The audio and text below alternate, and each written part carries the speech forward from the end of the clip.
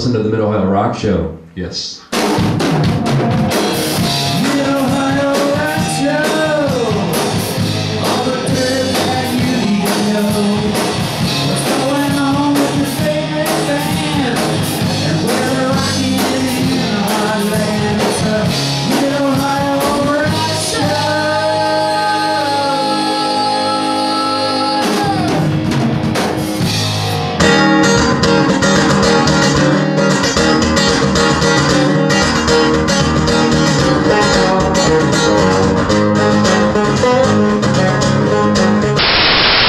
Hey, welcome back to the Mid-Ohio Rock Show. I'm Tommy with a Fox and my buddy Ronnie Hughes with Stranglehold, and so cool to have Red Ball Jetson with us tonight. Oh yes, so very, very cool. Maybe it's morning time. When's this thing going to air? Who knows? Who knows? Kyle and Jeremie joined us. Thanks for coming out, guys. Appreciate it, man. Thank you, gentlemen. Is it true that what happens at Put-in-Bay stays at Put-in-Bay? Absolutely. Yeah. Tell us some of that, please. Absolutely not. Absolutely not.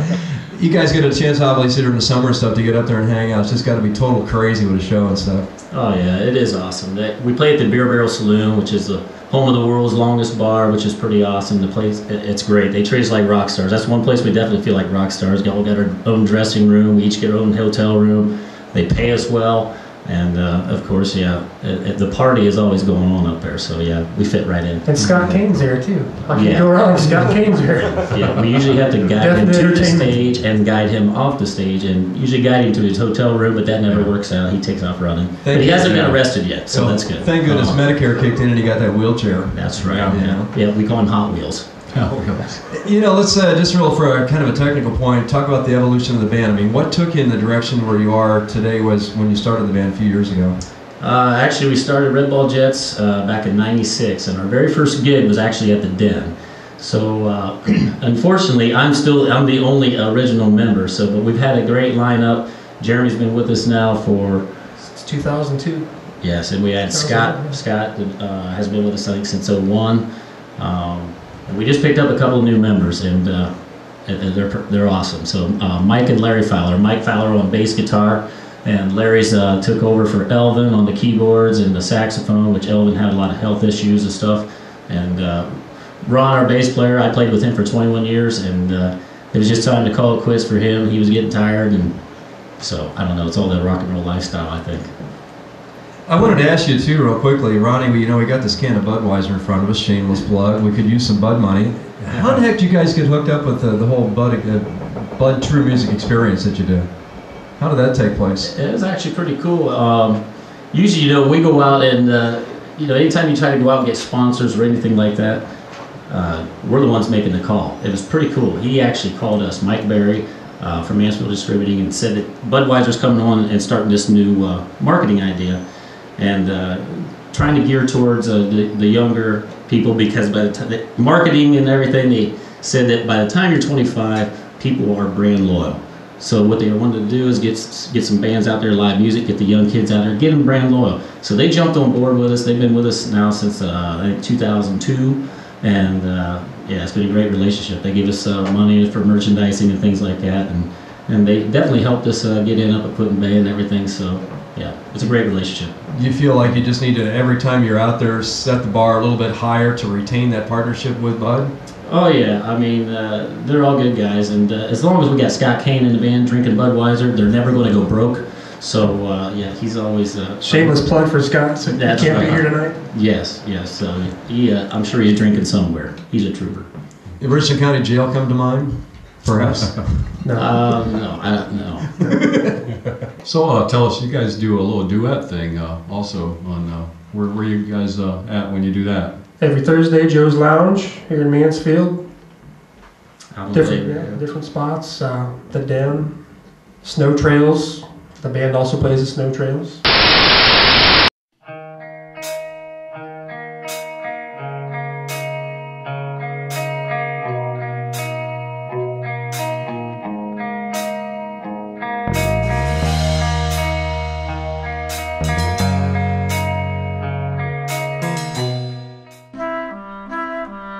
Life Lessons with Larry, the rights and wrongs of rock and roll, with your host, Larry Pennypacker. All right, I'll see you when you get here. Bye.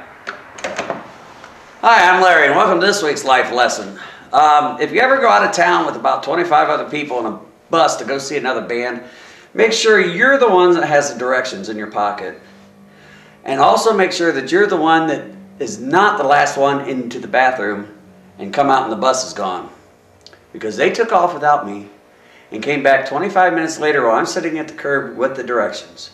So remember, boys and girls, always know where the directions are. Always keep them in your pocket. Thanks, friends. Those were my friends that left me sitting there. Later, I got a call for a ride. Somebody come and get me. This has been another life lesson with Larry. Yeah, talking about the comedy, Ronnie, when you look at the stuff that you do, Kyle, where did the whole idea, the whole trunk of gadgets and gizmos come from that you incorporate in the show? I don't know. I mean, I'm always a kid. You have a vivid imagination, is that what it is? Yeah. He has a daughter that's in dance, and he likes to wear her clothes. Yeah, I always say Sorry. I wear spandex because I can, so I get away with it. So, but no, it's pretty cool. If you think about it, there's a lot of great musicians around here, and it's just the entertainment value. And so when you go out and everybody wants to party and everything, they want to be entertained. These guys are always, I mean, they're right on it. They're playing the music awesome. It gives me a chance to get out there and just entertain people, have a good time. If I'm out going and watching a band, that's what I want to do. So have a great time, be entertained. So that's where I come up with the idea. You guys probably also enjoy just jamming with other bands. I mean, even like Ronnie, and as you mentioned, I've been in radio in Mansfield, I don't know, 20-some years now, and it astounds me the amount of great musicians we have in this area, Ronnie. Oh yeah, I mean, like jam nights that Frank does, everybody just shows up. I mean, I've jammed with everybody, and pretty much everybody else has jammed with everybody else, and we just have a good time and get together and play songs that we kind of know or don't know.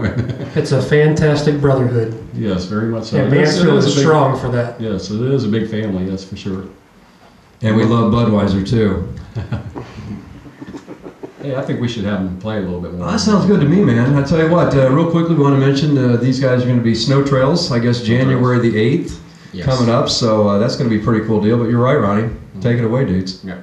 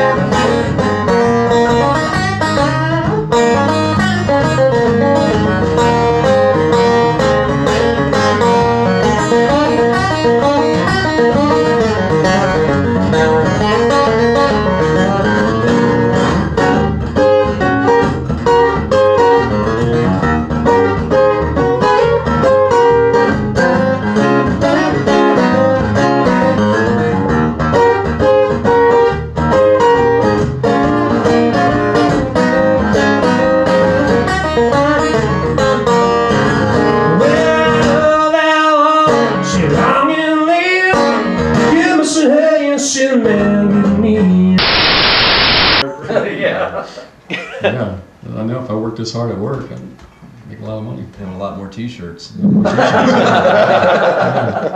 Yeah, I printed 36 today. Wow! 36. That reminds me of some girl I Don't know. put that on tape.